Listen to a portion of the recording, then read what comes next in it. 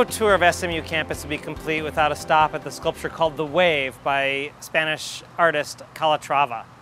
And I've got 3 quick questions for you about the wave. First one, is it straight or is it curved?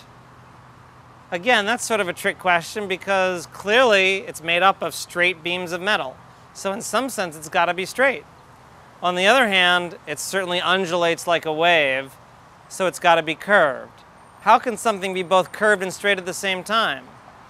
Well, actually, it turns out there's a lot of surfaces in 3 dimensions that are curved but can still be made up out of straight lines, and this is one of them.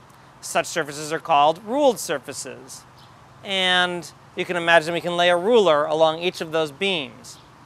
An interesting thing about surfaces that have those straight lines embedded in them is that they always have to have curves that go in 2 opposite directions.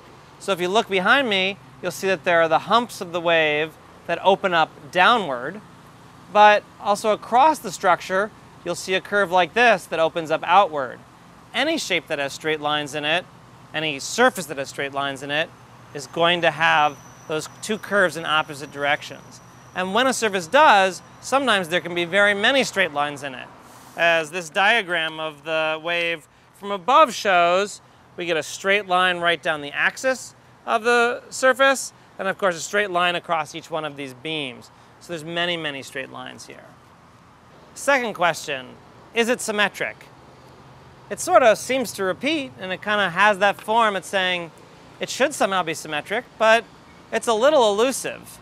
For example, if you look behind me, the right half isn't quite exactly the same as the left half, because where the right half goes up, the left half goes down. And if you looked on the side of the structure, you'd see sort of have that same situation where the left half goes up and the right half goes down. So is it symmetric or not? Well, it turns out this surface is a special kind of symmetry, which is if we did a mirror image, maybe right down the middle, and we turned it upside down. Or another way of looking at it is if we put a skewer right through the long axis and turned it 180 degrees, the sculpture would come back and exactly match itself. So it's got 180 or 2-fold rotational symmetry.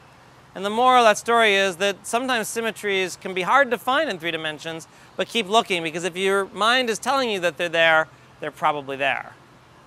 Third question, how did Calatrava build this sculpture? By which I mean, there's all these metal beams behind me, and they all seem to be balanced on that central axis.